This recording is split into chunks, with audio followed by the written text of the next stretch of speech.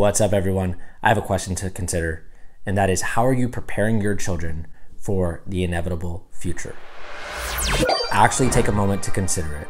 And while you're considering that, I want you to think about these companies that are destroying rainforests, these companies that are just taking out trees, that are mining non-renewable resources, and really making it very difficult for the rest of us to have a future, right? And I want you to think about the sentiment towards these people. Most of the time, people are looking at these people and going, that guy is bad. And they're thinking this because it's obvious. They're taking resources from the earth that are not going to be replenished anytime soon, which puts the rest of us who remain here at a deficit. And oftentimes we're looking at politicians making policies and things like that is not going to affect them because they're going to be long gone by the time the consequence of these policies are apparent to everyone else. But they get to reap the benefits. They get to reap the benefits in the current moment of extracting these minerals or resources, right? And the sentiment usually towards them is, these people are nasty, they're messed up, they're greedy, they're not thinking of others, and it's really messed up, right? Now, I want you to consider this. If you are not preparing your child for the best future possible, meaning if you're just going along with the status quo, with what's already here, or you're just allowing these children to just get by instead of really setting them up so that they're going to have the best opportunities, and so that they can make the most of those opportunities, meaning they can understand the world around them, so they can see when an opportunity is presenting itself, they can understand it, and they can take action on it. If you're not setting them up for the very best of that, you're acting very much like these politicians or CEOs or business owners who are just taking the resources that are here and not thinking forward, not thinking ahead. Truly caring about your child or your children would be to set them up for future success. Even things that we may not be able to conceive of or think of right now, here in this moment. And, we may not understand all the things that they would be able to understand by giving them those resources. And the reason why I'm bringing this up is manyfold, but we can see that the world is rapidly changing right here, right now, in this moment. Right now, there's a big boom where people are talking about AI, right? And I don't want to get into a whole discussion about AI. I've talked about that on podcasts and things like that. But specifically, what's happening for children's learning? If you're going the mainstream route and putting your child into a school, they're not learning about AI in schools. I just talked with the teacher yesterday, and guess what? She said they're not learning about AI in their schools. That's not something that they're teaching the kids. And this is really significant because if you look at schools, you spend 12 years going from 1st through 12th grade, or kindergarten through 12th grade, right? And you spend 6 to 8 hours a day. And you probably did that when you were a kid, and your grandparents probably did something very similar. And your kids now are going to school and they're faced with the same amount of time, but the world has changed quite a bit since that time. Wouldn't you agree? And so there's some things that are being left out of their learning that would benefit them to learn now and prepare them for the future. Now, to be honest, school's not really designed in that way. School is really clearly, it's designed so that a child will develop into an employee and be able to go get a job. But the job market is completely changing right now. We're seeing AI take over the jobs of not just automation taking over laborious jobs in factories, right? We saw that with cars, where now machines pretty much do the entire car from start to finish. Not a single person touches the car until it's done. But this is also happening on the white collar level. A lot of software engineers are talking about how their jobs are pretty much going to be gone in the next 5 years. They're really clear about that. And then on the other hand as well, artists, which we thought were safe and protected from AI, we're seeing that AI is able to create these amazing, beautiful images that rival many artists. And it can do it in a matter of seconds. It can do the coding in a matter of seconds. It can do all of this in very short amount of time, which means how is your child actually being prepared for the future? What are you doing to ensure that they have a future where they are going to be able to make really good decisions based on an ever-changing environment? Because that's what we have, right?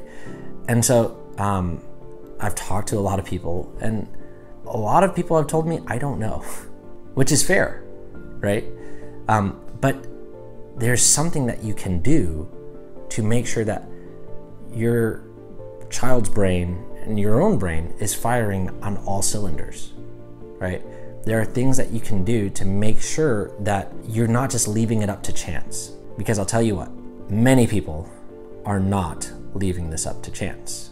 You've seen in some of my previous videos and other videos that you can find where I've worked with children who are way ahead of what anyone even thought was possible as far as their reading and academic capabilities, their math skills, their reasoning ability.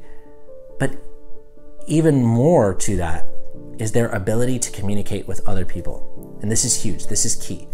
Because in the future, we're already seeing that this current generation is going to be having trouble in the future with connecting with other people.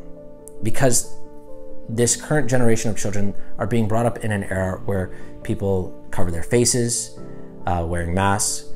People do not come readily up to you and talk to you as they used to. People are distancing themselves more and more. More and more, you experience somebody else through a screen rather than in person. The consequences of that can be seen, pretty obvious. These children are going to have a harder time with that social aspect. Now, I'm not just talking about the social aspect, but I think it's important to bring up because a lot of the parents that I talk to don't really prefer the school system. In fact, they see the major problems, and it seems like every day there are more and more major problems that scream, get your kids out of school. For instance, I just saw an article about the Chicago public school system where there are some pretty nasty allegations against the teachers, and there's been over 600 allegations, and over half of them have been substantiated. And that is pretty scary, right?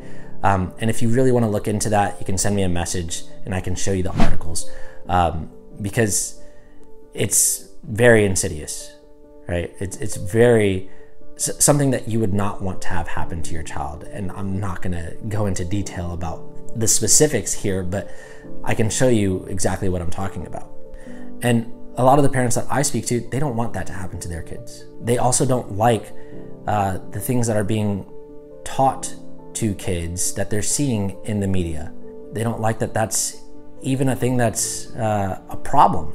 They are also aware, as we've been seeing more and more and more, that kids aren't actually learning in school. The New York Times came out with an article that showed that fourth graders, 30% of fourth graders are reading at fourth grade level. That means I think it's about 33%, but over 66% are not reading at grade level. That is scary. That means 2/3 of that's the majority of them. More than just the majority. That's basically, the school is failing. They're not getting your kids to be able to read. And they were showing the same thing with math. And they were showing that this doesn't get better over time. By the time the kids reach 8th grade, it's even worse. Even less of them are reading at grade level. And so these are really important points to be aware of for any parent. If you're going to be putting your kids in this system, you have to be aware that not only are you putting your kids in this system, but here are the flaws of this system, the major flaws of this system. And these are what you can expect out of that system. But also there are alternatives. I was just watching a video with Dr. Phil where he was talking about how 130 million Americans cannot read at the most basic level. And he went further to say how we're seeing now, in many cases, that a 45% to a 64% is considered a C now, a passing grade, where in the past, 45% would have been an F. And I've been talking with a lot of parents again, and they've been saying, yeah, my kid's passing, and I'm not sure how they're passing. They're definitely getting the pat to keep going ahead, but they're not learning very much. And so think about this. You are not learning very much.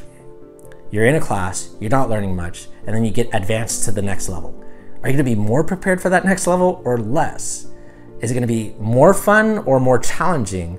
And not in the good way of challenging, but like you feel like you missed out on something.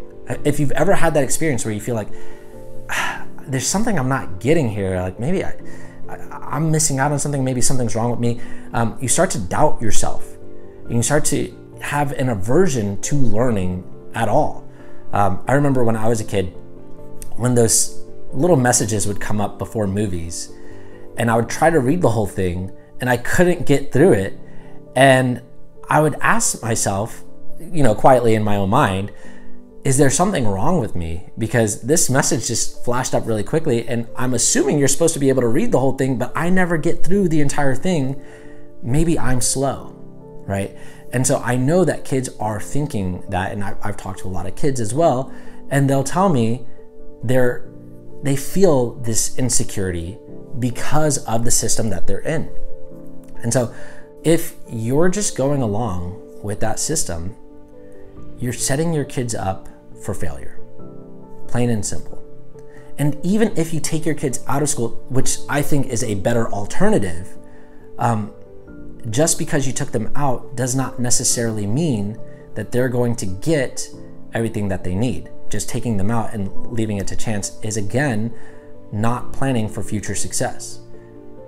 A more effective route would be to give them the ability to understand the entire world around them. And that is what I do. That is what I share with the parents that I work with.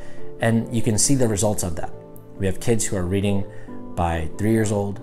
By 6, they're reading chapter books. They're able to do symbolic logic. They're able to do computer science, essentially, create code, describe themselves effectively, share with others, and reason. These are all really important things. They're able to do math at an incredible, amazing rate, where they're going very fast, but they're also very accurate. And they're thinking way more advanced than your average child is thinking. They're thinking even more advanced than what you would consider your smart kids in your classes, right? And I'm bringing all this up because if you think about the future, where we're heading as a society, we have amazing technologies available to us, but if we remain the same people, that technology is only going to be abused. It's not actually going to produce the effect that people imagine and would like to see, because people are not willing to do the work, essentially, to get that result. And by do the work, I mean, it takes some work to ensure that your child is able to understand the world around them. It means you can't lie to them. It means that you have to be present for them. It means that if there's something going on in your environment that's not best, you have to be willing to stand up to that. And it means that you have to consider going against the grain. You have to consider how the consequences of your actions are going to play out. But it's worth it, right? In order to do a math problem, if you want to be good at math, let's say algebra, for example, you have to do the work first of learning the numbers. And then you have to do the work of learning what addition is and understanding addition, and then subtraction and understanding subtraction, and then multiplication and division, and so on and so forth, right? And so if we want to see a world where we don't have to worry about people starving or people dying of preventable causes and people being discriminated against because of their culture or the color of their skin or their gender or whatever, if we want to create a world where that is eradicated, or at the very least minimized as much as possible, but I'm going for eradicated, right? Then we have to be willing to put in the work. And the work is actually understanding where these things come from, understanding things at a very basic foundational level to be able to make rational decisions, not based on just emotion. Because when we get emotional, we can make decisions that don't make sense. And that's where we're at right now. We have a lot of emotional people arguing for this, arguing for that, but not coming to a consensus of what's the best route, what's going to have the best outcome for everyone, right? And so that's what I'm here to do. I'm here to create a world that's best. I'm here to end child slavery, child abuse, child poverty. I'm here to make that a reality. Not just give it lip service, but actually do everything I can in my power to create that. And the logical way that I see of doing that is creating genius children who are raised with principles to consider what is best for everyone, animals, plants, people, the resources that we have on this planet. Because if we don't do that, then we're setting ourselves up for failure.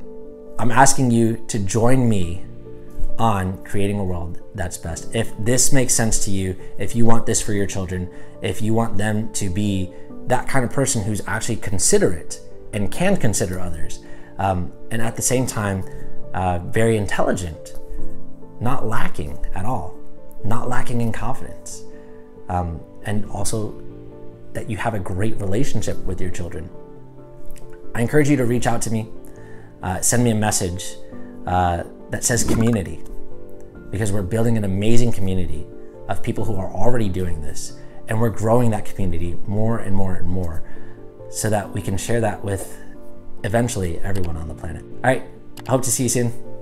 Bye.